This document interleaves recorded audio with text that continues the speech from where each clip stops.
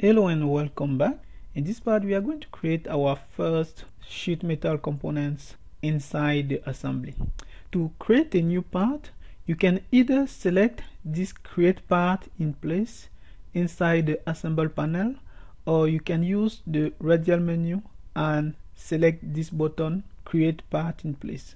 I will use the radial menu for that, and on the screen you have this dialog box create part in place option which appears, and the command bar. Inside the create part in place option dialog box, you have several groups of radio button, and the first group of option define where to save the newly created part. So you can either save to the active assembly location or save to the last location. We will keep active assembly location. Next, we will want our part to be grounded. That means that the part will be fixed inside the assembly. The next step is to define the origin of the new part. So we can have the origin coincident with the assembly origin. This is what we want for this tutorial. Or you can either define the origin with an offset from the assembly origin. This is useful in some situations. Or you can define the origin by graphic input, as we did when we created coordinate systems for our profile sketches. Next, we have the create in place group. So this will determine in which environment solid edge will be when the part will be created. So you can either create the component and stay inside the assembly environment, or create the component and jump in the part or the sheet metal environment to edit the component. For the time being, we will keep this option. And now we can select OK. In the command bar, we have this set of buttons. The first button is the option dialogs. So if you want to make some change, you can select the option button first. Next is this list of templates to be used for the newly created part. So we have the ISO assembly template, the ISO weldment template, the ISO part template, and then the sheet metal template. We are going to use this template for our sheet metal part. And if you can find the template in this list, you can always select this browse for template button, and you will be able to select a different template for your part. But we are not going to do that in this tutorial, so we'll click cancel. And the next step is to define the material. So we have a list of material, and what we are going to select is this steel structural. And here we have the ground option we defined earlier in the option, this one. We have the origin placement that we define in this step, so coincident with the assembly origin. So you can change all that in this command bar. You see, you have the offset from assembly origin again, input by graphic input again, and we have the option to edit in place or to stay in the assembly. So you can click to deactivate or click to reactivate. And then to finish, we have this screen check to accept and define the location and the name of the part. So because we will create our first part from sketch 2 to sketch 3, we are going to name it 2, 3, and then hit save. And as you can see, we are in the synchronous sheet metal environment. There is a new part in our assembly. Okay, so now what we are going to do first is to switch from synchronous to an other mode. So we are going to go back to the traditional modeling environment by hitting this button. Now you can see this bar is now labeled order, and you can see this as well in the title bar. Okay, to create our sheet metal components, what we are going to use is the lofted flange tool. So the first step is to define our cross sections. So we can define our cross sections either by selecting geometry from an existing sketch, or selecting path edges, or drawing a new sketch inside a coincident plane, a parallel plane, and so on. Okay, so because we have the sketch already defined in the assembly, we are going to keep this option. Now we can select this a chain of edge or geometry, or a single geometry. We'll keep chain. And now we have to select our sketches. As you can see, we cannot select nothing, and this is only normal because in our part we have no geometry.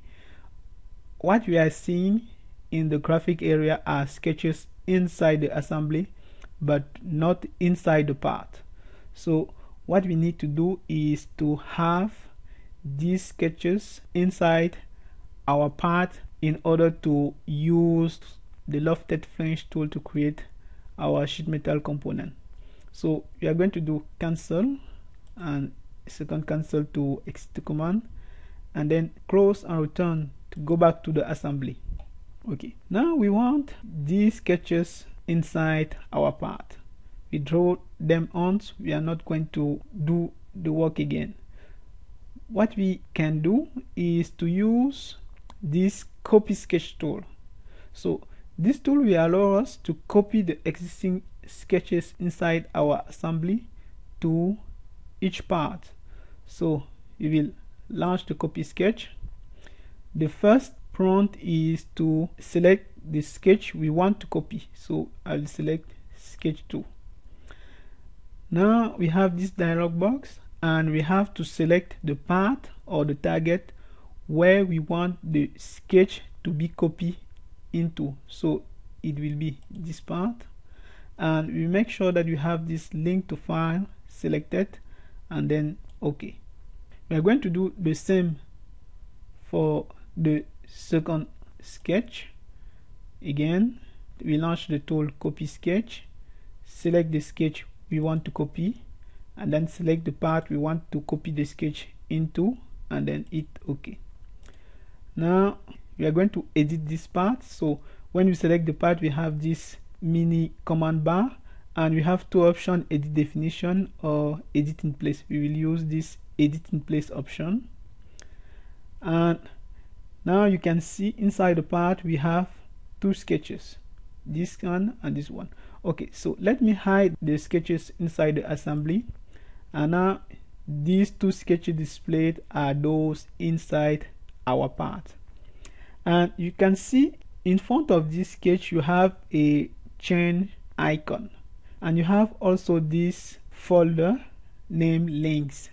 And if you expand, you can see that the first sketch in our sheet metal component is linked to the sketch number 2 of the assembly, and the sketch number 2 of our part is linked with sketch number 3 of our assembly.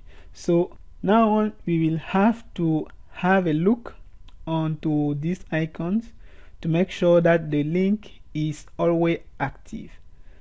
So when we will update the geometry inside our master sketches, the geometry inside our copied sketches will update as well. Okay, now again back to the lofted flange tool. We select it again, lofted flange. Now we can select the sketches, so I will zoom in so we can see what we are going to select clearly. Okay, the first sketch will be this one. So before we select anything, let's make sure that we clearly locate where is the starting point of our cross-section sketch. So as you pre-select the arc, you can see there is a dot at the end point of the arc.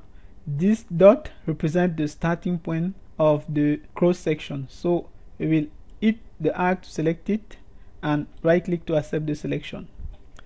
Now we select our second cross-section sketch, And as we pre-select the second arc, you can see there is a green line. The green line defines how the two cross-section sketches will be connected. So if you select the wrong side, your geometry will not be correctly connected. So make sure that the two starting points will be in the same side. Okay, so I will select it, right click to accept, and now we have to define the display side. That means the side where the material for the part will be added. So it will be this side, and we make sure that we define the proper thickness. We will enter 12 millimeters, and we make sure that the arrow is still pointing outside, and we will click to define and create the material. Then right click and cancel. Now we have our first sheet metal components created. We will move to this close and return button and return to the top assembly. As you can see, the first part is in place and properly positioned.